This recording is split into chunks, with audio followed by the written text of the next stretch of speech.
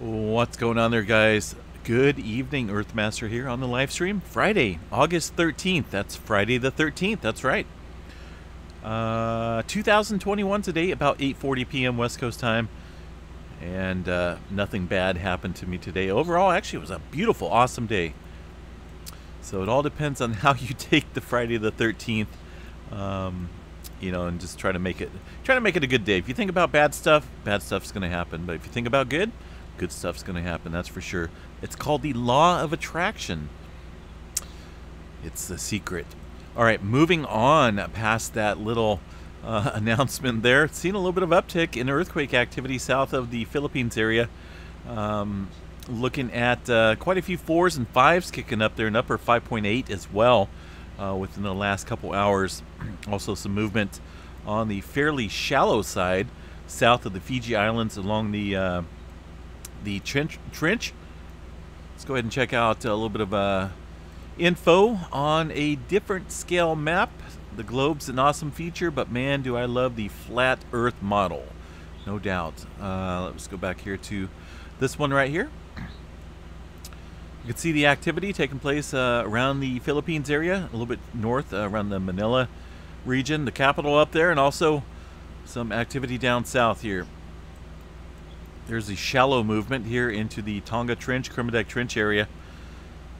Movement down into the South Sandwich Islands continues with about 36 earthquakes over the last 24 hours, bringing this total up to about 90 fairly large earthquakes within the vicinity. Of course, if you see my update video a little bit later, they added an 8.1 magnitude earthquake into the mix only about 3 minutes following yesterday's 7.5 earthquake.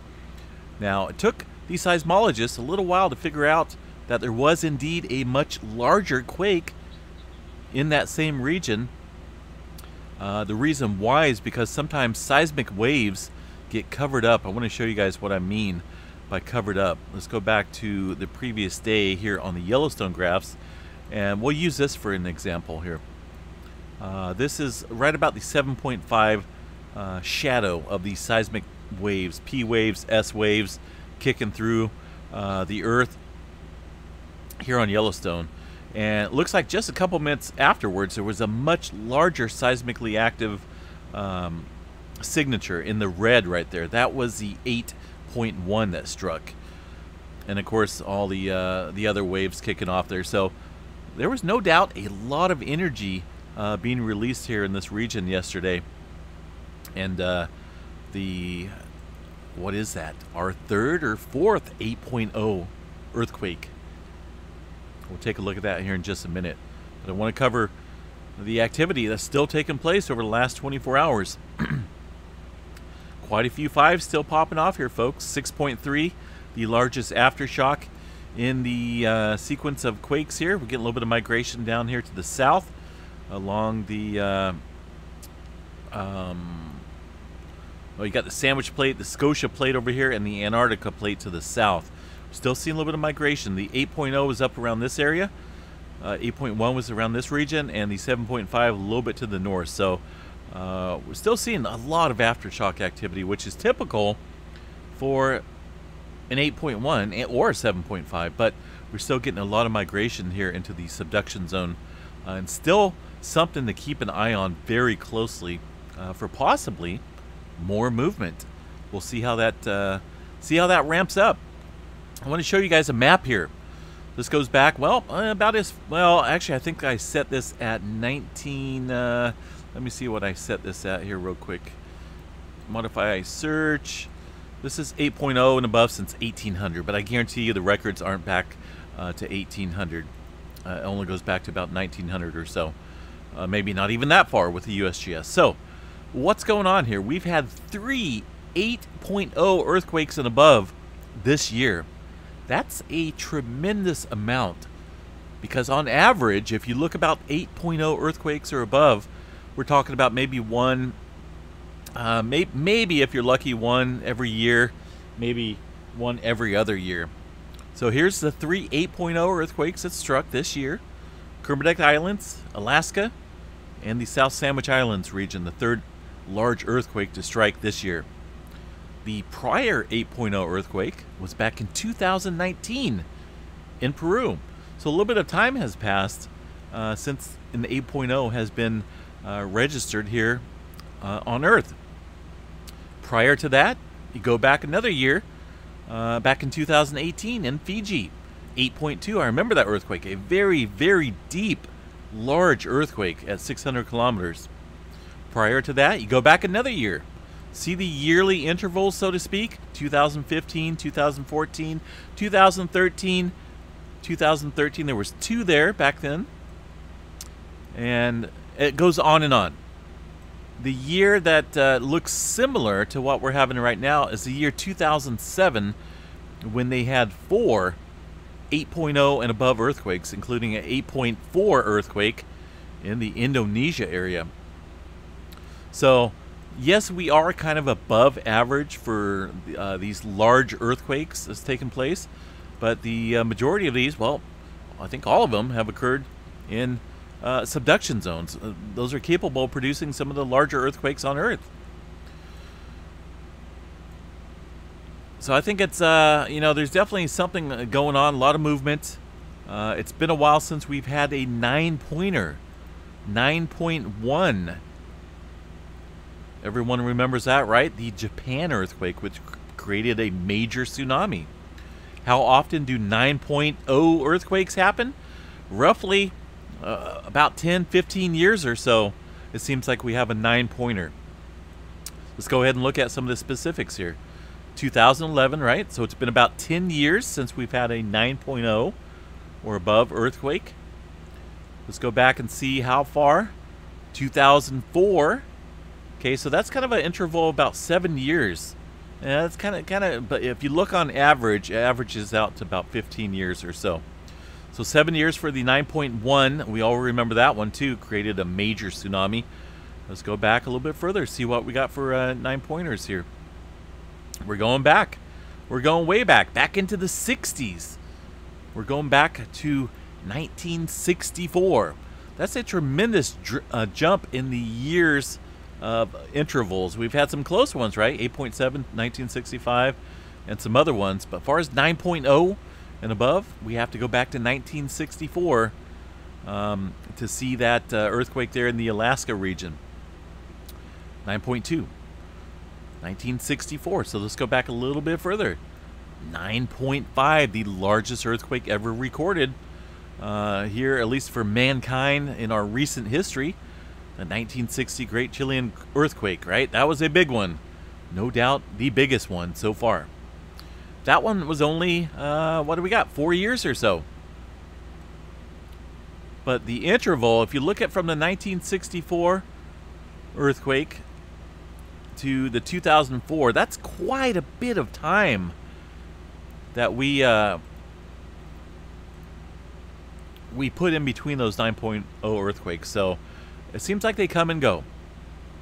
But on average, we're looking at about 15 years if you take everything and mix it all together. But we do have periods where we have much shorter intervals.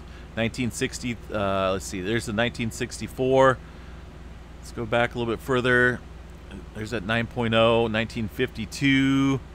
So what do we got there? There was a lot. 1960 and 1952, not a whole lot of years there. Keep going back here. A lot of 8s, lots of 8s, no doubt. So yeah, and then prior to that, we don't really see any other 9.0s, but they happen, folks. They definitely happen. And these are all the subduction zones where they've happened at. Look at the West Coast, though, man. Everyone knows about the Cascadia subduction zone. It's a mega thrust area when it comes to producing and building up quite a bit of stress, folks. It's a Cascadia fold and thrust belt. Pacific Northwest has not seen any significant seismic activity along this subduction zone since 1700, 321 years ago. So it's coming. It is coming. Also, the Hikurangi subduction zone, kind of an iffy one down here too. There's not a whole lot of historical records in this region, but this area as well has not seen a whole lot of release of pressure in that area. And of course, there's other areas that are kind of, you know, waiting for the big one. But the West Coast, Cascadia, man, it's non-existent, you know, and it's still accumulating stress. GPS and whatnot shows that it's still accumulating quite a bit of stress in this area. So I figured I'd show you guys that, just this little interesting scenario on the 8.0 intervals. It's been active, yes. 3 8.0 or above earthquakes so far this year. And we're only into August, so we'll see what happens the rest of the year. Let's see what else we got here, folks, for earthquake activity. A little bit of movement in the Ecuador area, just you know, just off the coast, little 5.0 striking. A little bit of subduction zone earthquake. Ooh, what just happened there? Are we still live? Yes, we are. We're still live. That's kind of weird, USGS. Maybe the USGS is watching. They just don't want me accessing their info. Or maybe I messed it up. I don't know. Either way, that's kind of odd. A little bit of movement into the subduction zone. Wait a minute. Oh, there it is. 4.7. 44 kilometers into the Peru-Chile Trench, Ecuador Trench area. Moving up north here. A little bit of movement along the Middle American Trench, Guatemala, and south of El Salvador region. Some forest kicking off. Some deeper movement here as well. Let's go ahead and check out the West Coast, see what's going on here. We've got the all magnitudes map up. Still seeing some further movement at the southern end of the Cascadia subduction zone, and some deeper movement at that. 21 to 24 kilometers for this pair of 2-pointers, 2.4. So no doubt some movement taking place along that Cascadia megathrust zone. Pacific Northwest looking relatively quiet. There's some deeper movement up here. I think that's going to have to do with the tremor. Haven't seen tremor map yet, but I'm guessing that's probably active in the north and the south. We'll see here in just a tad bit. Idaho looking kind of quiet. Yellowstone as well. Let's go ahead and check out the Yellowstone map, the current Yellowstone map. Of course, that was from yesterday. And I'm not seeing a whole lot of activity at all in this map. No localized earthquakes, maybe a small couple microquakes here in these little spikes. But overall, no doom and gloom, folks. Let's see what else we got here. New Madrid fault system, man. I've been reading up on that quite a bit. This area has been relatively quiet as well since the early 1800s.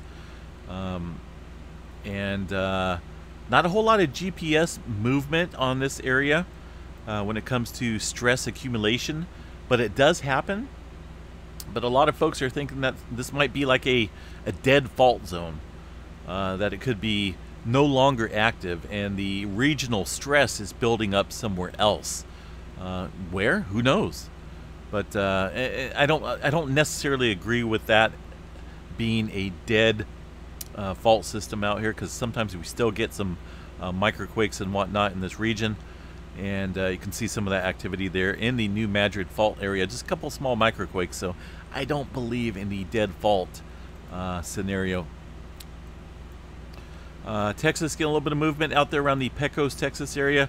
No swarming really to report in Southern Cal. Typical movement along that major plate boundary up through the Ridgecrest area. And into the Antelope Valley area, looking all typical here for earthquake activity. Some movement around the 8.0 earthquake that struck a little bit ago, or a few days ago now, maybe over a week ago. I keep losing track of time. It seems to happen as you get older. So still seeing some earthquake activity, aftershock sequences following that large 8-pointer that struck well over a week ago. China's seeing a little bit of movement also up here through the Iran area. But overall, most of the movement down here, folks, just still kicking up with a bunch of fives. A bunch of fives. I still think this is fairly drawn out, even for an 8.0, 8.1, and a 7.5. I think this aftershock sequence here is still extraordinary is the word I'm looking for. I think it's awesome to study and look at, but I think there's something else out here brewing, folks. So just be on guard. We're still seeing a lot of earthquake activity even within the last hour. You can see all these fives popping up there in the red circle. Let's go ahead and check out the tremor map here in the Pacific Northwest. Whoa, I was wrong. There's not a drop of tremor. Not even a speck of tremor out here along the Cascadia, unless it's not issued. Yesterday we seen a little bit of movement up here around the northwest part of Washington. We saw. I got corrected on my grammar in a comment. We saw. I don't know. You know, it is what it is. There's words in the encyclopedia that are just blows me away, which I don't use, by the way. But seen, saw, you know, it's the same thing. We saw. This sounds like, I don't know what. It just sounds odd to me. Okay, so anyway, there is no tremor taking place according to the PNSN.org network, which monitors the tremor along the Cascadia subduction zone. It's non-existent for today. All right, folks, have a good night. Stay safe out there, and just be prepared. You know, it's hard to say exactly what we're looking at as far as the next move out here on this active planet that we live in, but you know, I would still be watching the South Sandwich Islands area really closely. With all that movement there, it's pointing towards potentially, definitely something, if not the same size earthquake as that 8.1 that struck yesterday. It's just there's way too much buildup and stress down there, it looks like, for it to not happen. So we'll see. All right, guys, have a good night. Stay safe, and we will chat you guys another time. Have a good night, everyone. Peace.